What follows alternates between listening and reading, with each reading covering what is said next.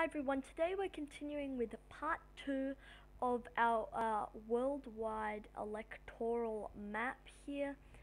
Sorry about that. Our worldwide electoral map. So this is going to be a very interesting election because we've got Trump and Biden, and I'm using this Pew Research Center polling that takes a look at a bunch of different countries where they have data from, and looking at is Trump viewed favorably there. So in terms we left off at India. So in terms of some of these countries where the US is at war with, I'm going to put like Yemen, for example. They're just going to vote against Saudi Arabia on pretty much everything. Oman, down the stretch here. I think a lot of these could definitely go to Joe Biden here in the Middle East, where the US is at war. Turkey is an interesting one. I'm going to give it to Biden, but Trump definitely could win it. I mean, it's sort of a bit up in the air in Turkey. Turkey is 11%, so that's definitely going to Joe Biden. A lot of these other countries near Turkey, I would expect them to vote the same way. Russia, we're going to come back to because that's quite a big country in Russia. And a lot of these other places, we're just going to be giving over to Joe Biden because they don't have much polling. Pakistan will be giving to Biden because India and Pakistan obviously have quite the sort of, I guess, difference there.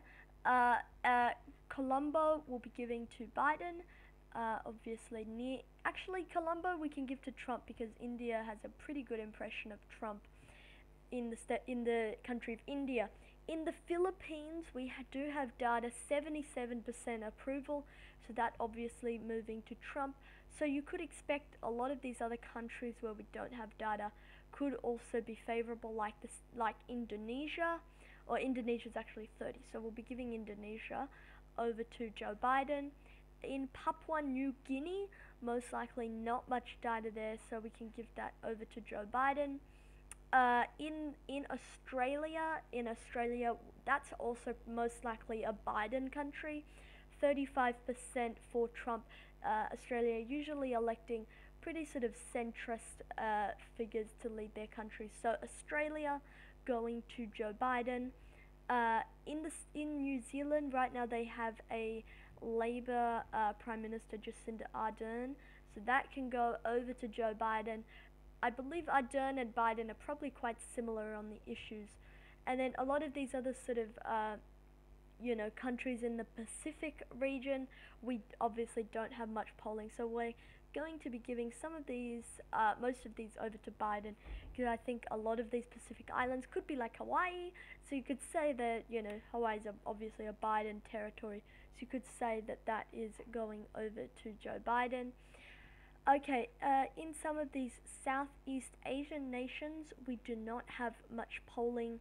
But from what I can see in the Philippines, 77%, and India, 56%, a lot of these countries could actually be going over to Trump because the countries surrounding them, so Vietnam, and Laos, Thailand, a lot of these are going to be going over to Donald Trump.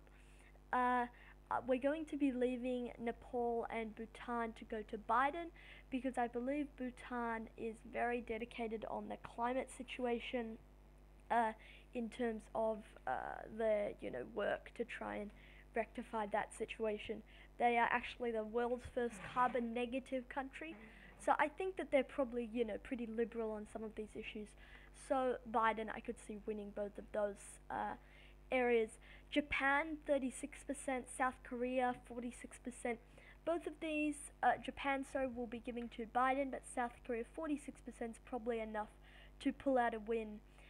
North Korea, that one's going to be interesting. We might leave North Korea blank until a bit later on. Mongolia, this is sort of here, sort of between China and Russia. Mongolia, we will actually be giving over to. Do we have any data there? No, we don't. We'll be coming back to Mongolia. In terms of Russia, 20%. So you could see Biden definitely taking Russia, and Russia and China are actually quite similar. So China could also be going to Joe Biden, and then Mongolia just fitting in with the rest of that region.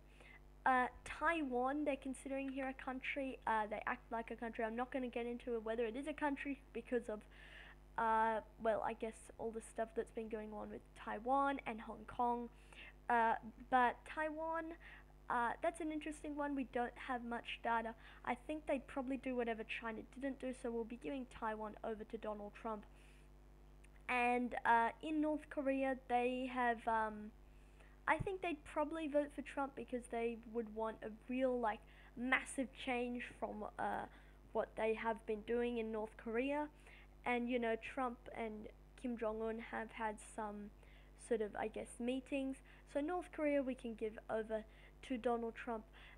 What's a bit interesting in South, I would expect North and South to be different, but I guess South Korea has a pretty good view of Trump, so we'll just be leaving it like that.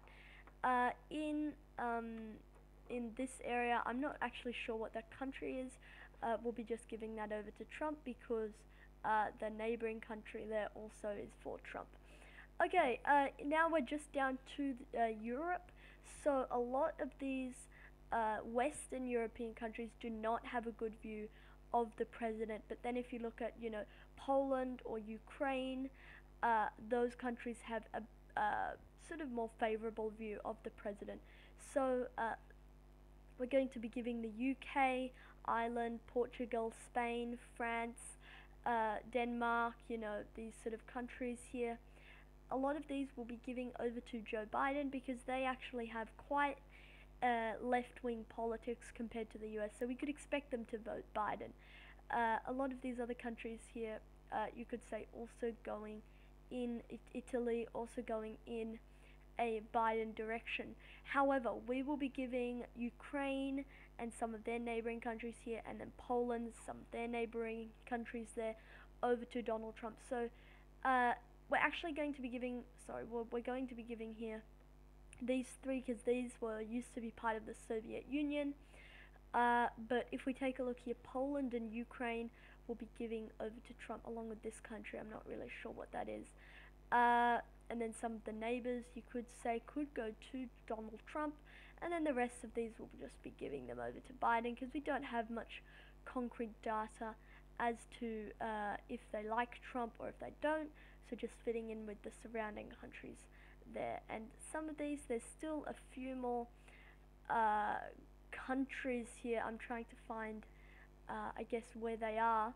But we'll just be leaving it like that. There are still 55 toss-ups, but a lot of those are very small countries, so it's going to be very hard to actually see if like who they support. So that's it for today's video, guys. 106 countries supporting Biden, 70 for Trump.